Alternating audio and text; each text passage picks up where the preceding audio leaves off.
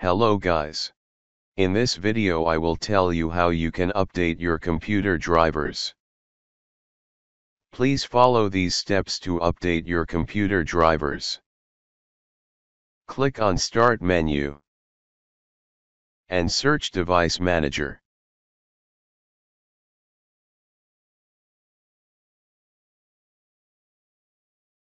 Click on Device Manager.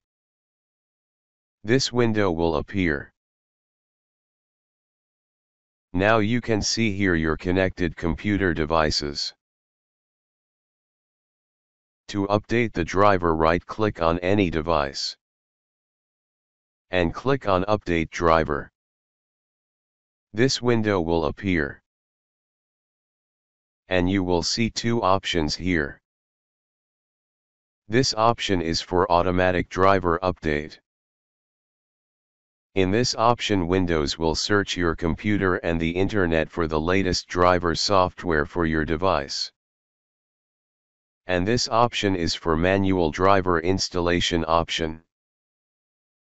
This option allows to locate and install driver software manually. I hope this video will helpful for you. Thanks for watching.